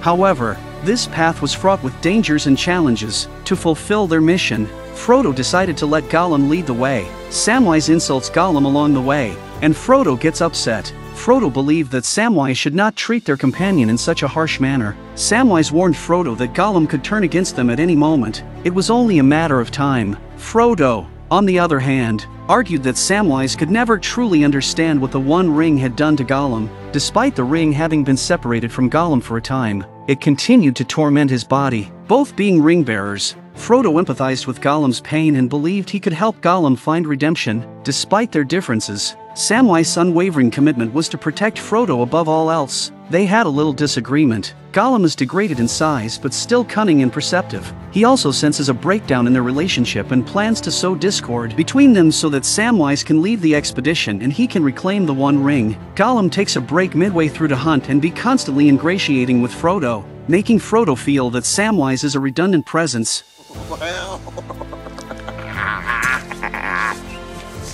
In The Lord of the Rings, many people wonder why Frodo and Samwise chose to go through the Misty Mountains instead of taking a more spacious route directly to Mount Doom. There are two main reasons for this choice. Firstly, Sauron's eye constantly surveilled every corner of Middle-earth, and walking on the plains would surely not escape his gaze. Secondly, Sauron knew that the One Ring had fallen into the hands of hobbits. He sent the 9 ringwraiths to track them and deployed orc armies across the land to search for them. There's no doubt they chose the Misty Mountains to avoid Sauron. One critical incident that influenced their decision was when Gollum led them on a shortcut through the dead marshes, and the ringwraiths appeared in the sky, circling ominously. This proved that the plains were more likely to give them away. So they changed course for the night and headed back to the Misty Mountains. Gollum led Frodo and Samwise all the way to Barad-dûr, Sauron's stronghold in Mordor. The atmosphere around it was eerie and terrifying, and in order to reach Mount Doom, they had to enter Mordor. Gollum decided to guide them around Barad-dûr and take a hidden, steep staircase into Mordor to avoid detection.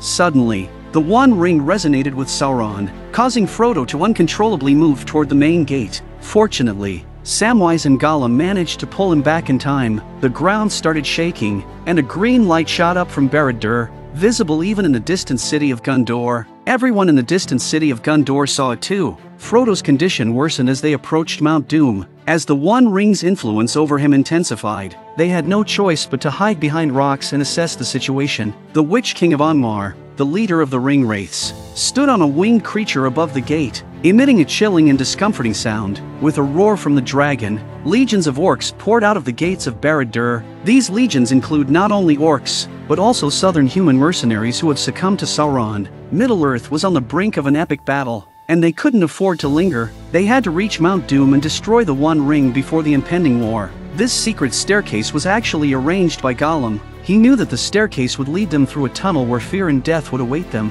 Gollum's ultimate goal was to reclaim the One Ring from Frodo, but Samwise remained highly vigilant throughout their journey. You listen to me. You listen good and proper. If anything happens to him, you'll have me to answer to.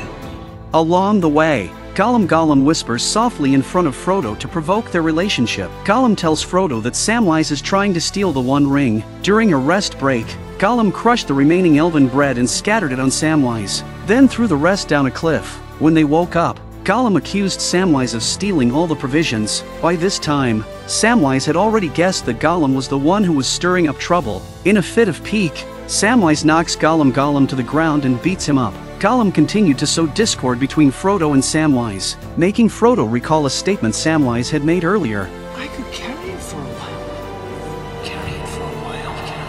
Frodo, deceived by Gollum and compelled by the one ring in his body, drives Samwise back to Char in a fit of rage. Samwise left the expedition with tears in his eyes. Samwise realizes that Gollum has thrown his rations down the mountain. It's obvious that Gollum got rid of him on purpose and is going after Frodo next. As aggravated as he was, Samwise couldn't let his best mate be threatened. Samwise immediately turned around and chased after him. Gollum led Frodo to a dark and deep cave at the mountaintop. And here, Gollum's true intentions were revealed. He left Frodo alone in the cave, hiding nearby. Frodo was caught in Gollum's trap and a large spider came at him with its bloody mouth open. In his panic, he remembers the starlight that Galadriel gave him, a source of light that all the forces of darkness would be a little afraid of. Plus the sting that Bilbo gave him. Spider backed down a bit. During the chase, Frodo gets entangled in a spider's web and can't move. The cunning Gollum smiles in front of him, and the big spider follows behind him. At the critical moment, Frodo cuts the web with sting and breaks free.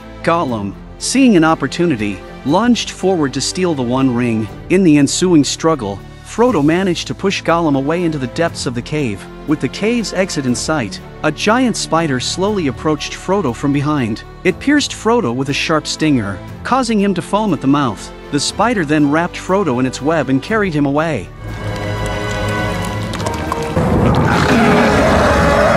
With Sauron's orcs pouring out of Barad-dûr, the invasion of Middle-earth was a foregone conclusion. A green light shot up from the main gate, obscuring the sky. Gandalf, who had noticed the sight from afar, immediately rode his white horse to the capital of Gondor to tell the King Regent to prepare for war. This grand and majestic white city was named Minas Tirith. Built against the cliffs with colossal white stones, Gandalf ascended the layers of the city until he reached the very top. Outside the palace of Gondor, there stood a white tree, which had not blossomed for over 1,000 years since the death of the king. Inside the palace, Regent Denethor is sitting on his throne, lost in his grief over the death of his eldest son, Boromir. Despite Gandalf's warnings that war was imminent, Denethor remained unmoved, even angrily retorting that Gandalf had only come to Gondor for the benefit of Aragorn, Gondor's heir, and that he would not cede his power. Frustrated, Gandalf had no choice but to withdraw for the time being. Outside, a vast expanse of dark clouds covered the sky, a result of the dense smoke Sauron's forces had released before their march. Because Mordor's orcs feared sunlight, Sauron blocked out the sun to facilitate their march. As the dark clouds extended to Gondor, it signaled the imminent arrival of the great battle. With no time to waste, Gandalf immediately sent Pippin to stealthily climb a high tower and ignite a beacon for aid. The first beacon blazed into a roaring fire. Observing this, the guards at other mountain peaks lit their beacons one after another to convey the message of support. The beacons spread all the way to the borders of the kingdom of Rohan. Aragorn, upon witnessing this scene, quickly rushed to the council hall to report to the king of Rohan. The beacons are Minas City! The beacons are lit! Upon hearing the news, King Theoden hesitated for a few seconds but then immediately ordered the mobilization of his entire army to march towards Gondor, with the imperative of reaching the capital within 3 days. Meanwhile, Faramir was stationed at the border of Gondor, guarding a crucial fortress. The opposite bank appeared unusually quiet, indicating that the orc army was silently approaching. As expected, within the mist, the orc army advanced under the cover of night. An alert guard noticed them but was shot dead by an arrow before he could sound the alarm. Everyone, upon hearing the disturbance, immediately moved quietly to prepare for defense. The orc army began landing one by one. Faramir took the initiative to confront the advancing orcs. If the fortress fell, Gondor would be the next target, so they had to hold the line and await reinforcements. However, the enemy's numbers far exceeded Faramir's expectations. Orc legions had infiltrated the fortress through multiple routes. The encounter battle raged on throughout the night and was not successfully defended. It was evident that the orcs greatly outnumbered their forces. Faramir made the difficult decision to abandon the fortress and ordered everyone to withdraw to Minas Tirith. Before they could escape, they were ambushed by several ring wraiths.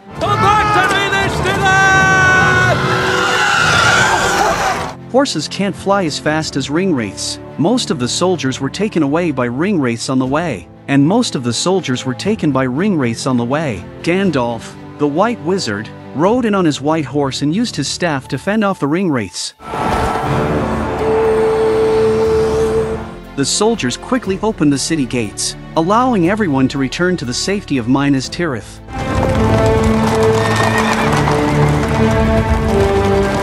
Faramir received no consolation from his father. Upon learning that the fortress had fallen, Denethor erupted in anger, blaming Faramir for not holding the line and suggesting that Faramir should have died valiantly on the battlefield instead of retreating to the city. Tears welled up in Faramir's eyes as he was overwhelmed with sadness. In a desperate attempt to gain his father's approval, Faramir decides to return to the outskirts of the city with the remnants of his army to retake the lost fortress. Everyone knew deep down that almost no one would return alive. Over 100 knights charged towards the enemy lines, but even before they clashed in combat, they were all brought down by a rain of orc arrows.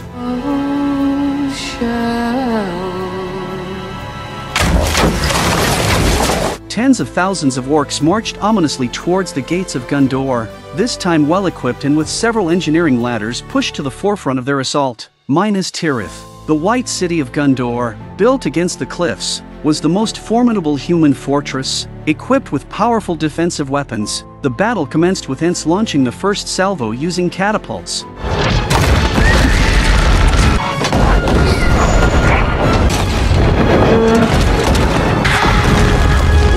The humans responded in kind. The humans retaliated in kind with their own siege weapons, and in the initial exchange, neither side gained a decisive advantage. However, the orcs dispatched the 9 ring wraiths into the air to launch a sudden assault on the humans. They swiftly destroyed some of the human siege weapons on the walls. Simultaneously, the guards on the walls were attacked by the ring wraiths, causing chaos among the defenders. Seeing the situation, Gandalf immediately rallied the troops, boosting their morale and launching a counterattack. Using the catapults, they systematically demolished the engineering ladders brought forward by the orcs. Ringwraith kept circling in the air to harass and destroy the human engineering weapons one after another, which directly made the soldiers below the defending city fearful. Taking advantage of the confusion of the human army, Ents pushed all the heavy siege ladders to the edge of the city wall. In the face of the arrows' attack, Ents didn't have the slightest intention of retreating. The siege ladders carried a large number of orcs onto the walls. I didn't expect the orcs to challenge the human defense at the beginning of the battle.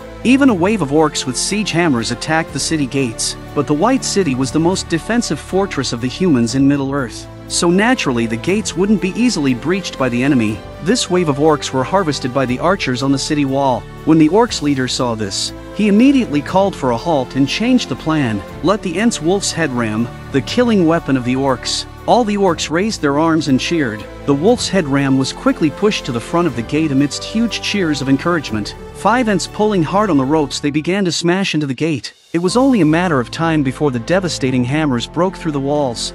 Gandalf quickly ordered the frontline troops to fall back and defend the city gates. The battle had transitioned from dusk into night. The gates were finally breached by the orcs under the constant pounding. The overwhelming presence of the orcs began to demoralize the defenders, and fear started to creep in. 4 trolls, wielding maces and heavily armored, charged into the city, compounding the dire situation.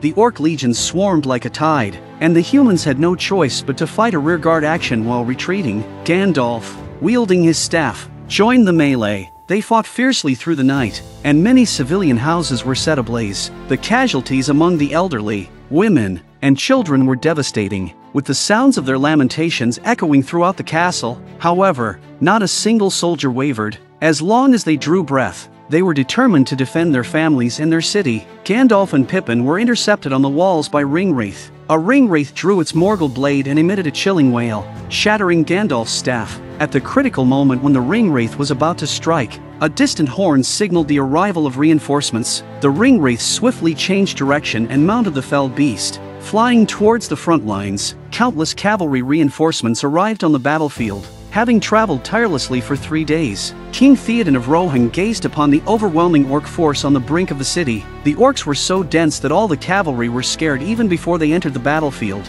The leader of the orcs immediately ordered them to turn around and prepare for battle, but Rohan's cavalry would not back down out of fear. The hard men on horseback would only fall in the way of the charge. Before the soldiers of Rohan charged into the battle, Theoden delivered an impassioned speech, rallying their spirits.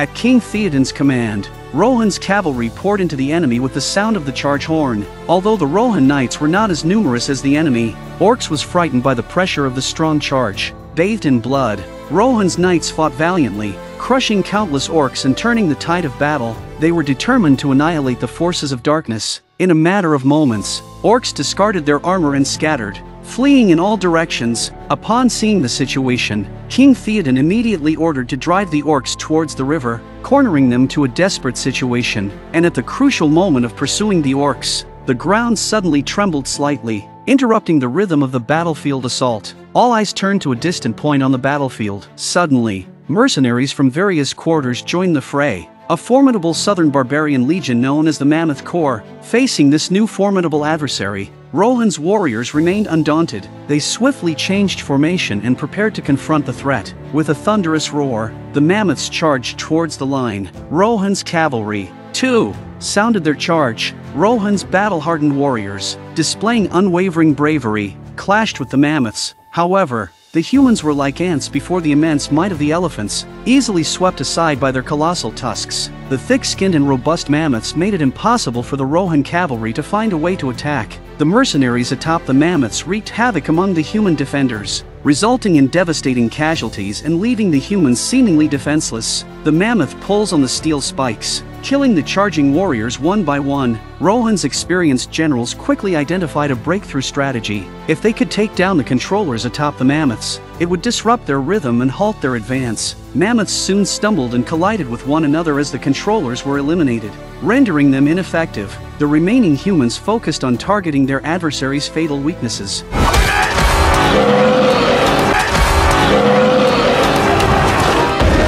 Suddenly, a fell beast, ridden by a ringwraith, descended and carried King Theoden away from his horse. A generation of heroes has fallen just like that. Without a leader, the warriors had to retreat 100 meters. Suddenly a little soldier bravely stepped forward. She was determined to protect King Theoden's remains. The soldier cut off fell beast's head without fear. The Witch King of Angmar stood in front of the pawn with his meteor hammer and smashed his shield with a single blow. A hand on the throat of the rope lifted the pawn high in the air and said, "Die now." Just in the nick of time, Pippin attacked Witch King of Angmar from behind and freed the pawn from his bonds. The pawn took off his helmet and said, "I am no man."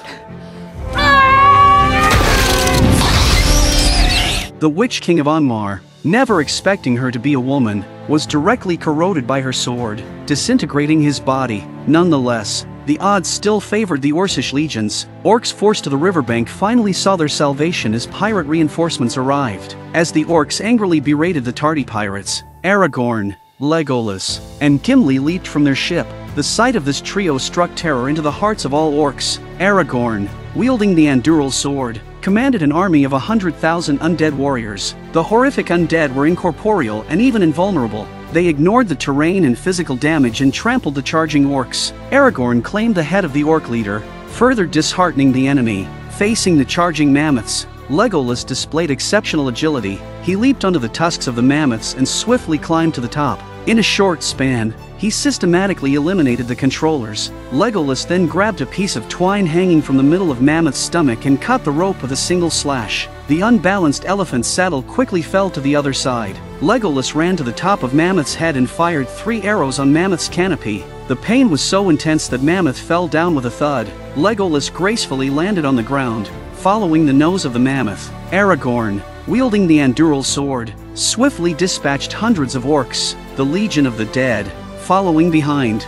swiftly cleared the battlefield of all remaining foes. Inside the White City, Orcs still pressed on towards the Citadel's throne room. The last remaining defenders at the main gate held their ground as the final line of defense. But soon, the Legion of the Dead surged up the fortress, defeating all the Orcs within. As the dark clouds slowly dispersed, it signaled a comprehensive victory in the defense. However, this victory came at the cost of countless lives. After the war's end, Aragorn fulfilled his promise and released all the undead. They ascended with the breeze, dissipating along with the smoke of battle, finding peace at last. On Frodo's side, he was ensnared by the 1,000-year-old giant spider, wrapped in spider silk. When the spider was about to take Frodo away for a meal, Samwise came to Frodo's rescue with his starlight and sword in hand. Samwise courageously fought the giant spider, A diminutive hobbit facing a monstrous adversary. Despite the fear within him, Samwise never flinched. Protecting Frodo was not just Samwise's duty, it showcased the profound friendship between them. He was willing to give his life to save his dear friend. Samwise's relentless spirit finally pushes the spider back. With unwavering determination, Samwise managed to drive the spider back. And when he tore away the sticky webbing from Frodo, he found Frodo pale and lifeless. Tears welled up in Samwise's eyes as he held Frodo, teetering on the brink of despair. Not only did he lose a good brother, but it also meant that the expedition's mission had failed. Suddenly, Sting, on the ground, emitted a blue glow, signaling the approach of danger. Samwise couldn't think of anything else to do but to hide. A group of goblins, alerted by the noise, arrived at the cave to investigate. They discovered the prone body and murmured that Frodo was still alive but had succumbed to the spider's venom, rendering him unconscious. Samwise, concealed in the shadows, heard this and glimpsed a ray of hope. To make sure the meat tasted good, the goblins carried Frodo to the tower to be cleaned. Samwise followed them and entered the tower without a hitch. Frodo was stripped of all his clothes. The two goblins fought over the mithril armor. Frodo realized that the one ring he was wearing had also been taken. Suddenly the two goblins fought over the mithril armor, causing an infighting.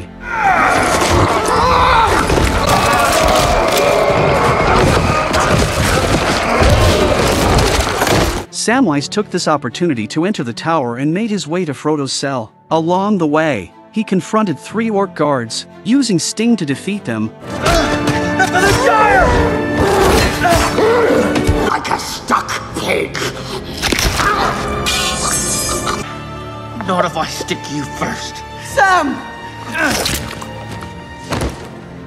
Frodo immediately apologizes for questioning Samwise's behavior, and a panicked Frodo tells him that the One Ring has been taken by the orcs. Samwise, calm and composed, retrieved the One Ring from his pocket. When they had encountered the goblins earlier, Samwise had temporarily kept it for safety reasons. When Frodo asked him to return the One Ring, Samwise hesitated for a few seconds and seemed to be tempted by the One Ring. But soon, Samwise overcame the temptation and returned the One Ring to Frodo. They donned the orc's armor and escaped the tower. Mount Doom was within their reach, but the path was infested with countless orc legions, and with the Eye of Sauron watching every corner of the tower, it's going to be extremely difficult to infiltrate Mordor and get to Mount Doom.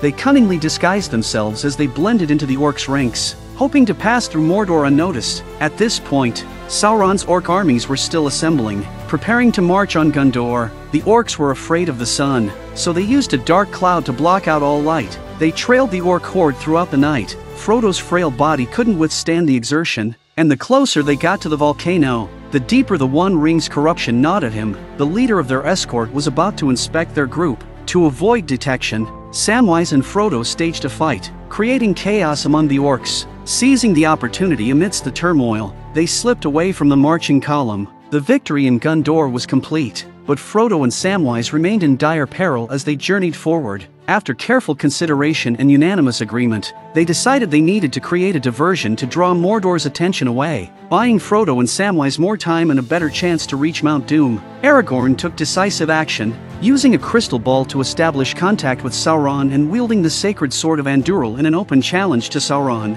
He declared himself as Aragorn, the 39th descendant of Isildur, and formally declared war against Sauron. With a remnant of his forces, Aragorn once again set out from the White City towards Mordor. After enduring a relentless journey, they finally arrived at the gates of Mordor. Mordor dispatched a chieftain for negotiations, even showing them the mithril armor as proof that they had captured Frodo. The kingdom of broken elvish blade.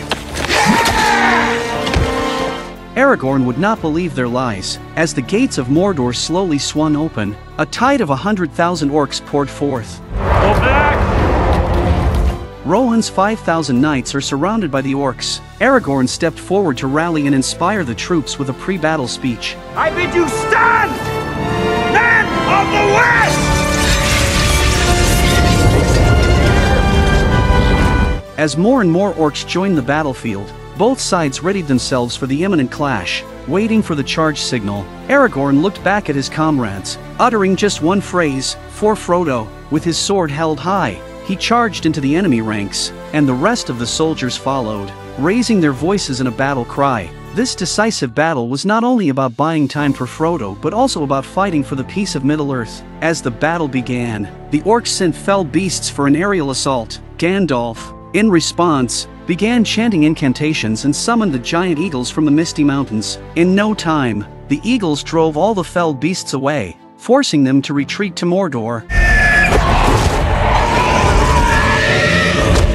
At this point, all of them are tired and in a bitter struggle. Orcs even sent their armored ents and trolls to join the battlefield. It was a battle with seemingly no chance of victory, but the soldiers were willing to sacrifice their lives if it meant gaining even a moment for Frodo and Samwise. Unknown to them, their valiant efforts provided a distraction, allowing Frodo and Samwise to elude Sauron's watchful eye. Mount Doom's entrance was just a step away, but their bodies could no longer withstand the heat of the volcano. Frodo has been severely affected by the One Ring, and his body is completely exhausted and weakened. Samwise picked up Frodo with tears in his eyes and encouraged him to persevere. At this critical moment, Samwise, acting as the best support, made a decisive move that completely broke my defense. I can't carry it for you, but I can carry you!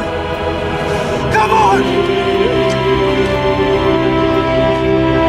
Samwise used his tired body to carry Frodo on his shoulders. His eyes were red and he walked towards the entrance of the volcano step by step with his indomitable spirit. The Lord of the Rings may not have Frodo, but it can have Samwise. However, as they neared the entrance, Gollum, who had coveted the One Ring all along, suddenly attacked from behind. Gollum chokes Frodo with one hand and starts to grab the One Ring. Samwise attacked Gollum with a rock to free himself. They then tangle and roll down the ramp. The cunning Gollum bites Samwise's shoulder with his sharp teeth. Frodo took advantage of this moment and stepped alone into the entrance of Mount Doom. Samwise followed closely behind Frodo and implored him urgently to cast the One Ring into the fiery abyss. As long as the One Ring is cast into the churning lava below, all the crises in Middle-earth can be exchanged for peace. Throw it in the fire! At the critical moment, Frodo's body and consciousness could not resist the temptation of the One Ring. Just as the final moment arrived, Frodo put on the One Ring and vanished before Samwise's eyes. Gollum, who had been consumed by an insatiable desire for the One Ring, also arrived at this spot. He eagerly followed Frodo's footsteps and leaped upon him, frantically attempting to seize the One Ring, until Frodo's finger was bitten off by Gollum. His body gradually became visible. In the end, Gollum managed to reclaim the One Ring, and he celebrated with jubilation, clutching it to his chest and muttering to himself. Frodo rushes forward to grab the One Ring again, and the two of them wrestle and fall off the cliff. Gollum clutched the One Ring to his chest and fell into the searing hot lava. The One Ring was finally utterly destroyed. Fortunately, Frodo managed to cling to a rock at the edge of the cliff, and Samwise caught up, hastily pulling him back to safety on the shore. Meanwhile, Aragorn and the remaining soldiers continued to fight valiantly. Suddenly, in the distance, a tremendous rumbling indicated that Mount Doom was about to erupt. Sauron's eye, atop its dark tower, collapsed with a deafening crash. Witnessing this spectacle, everyone knew that Frodo had succeeded. As Sauron's eye fell, Mordor began to crumble, and the orc armies scattered in panic.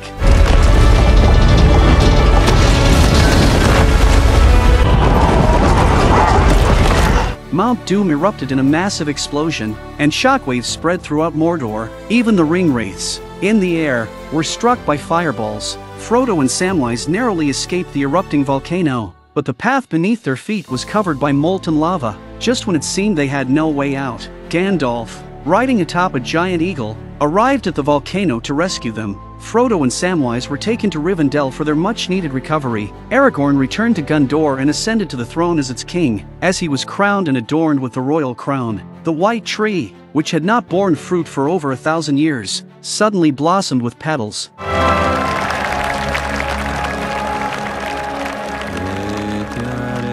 Finally, the ring-bearers, Bilbo and Frodo, departed on a swan ship with Galadriel. They received a reward from the Vala and sailed to Aman. The Lord of the Rings trilogy concludes at this point. Next, I will continue to share new stories with you.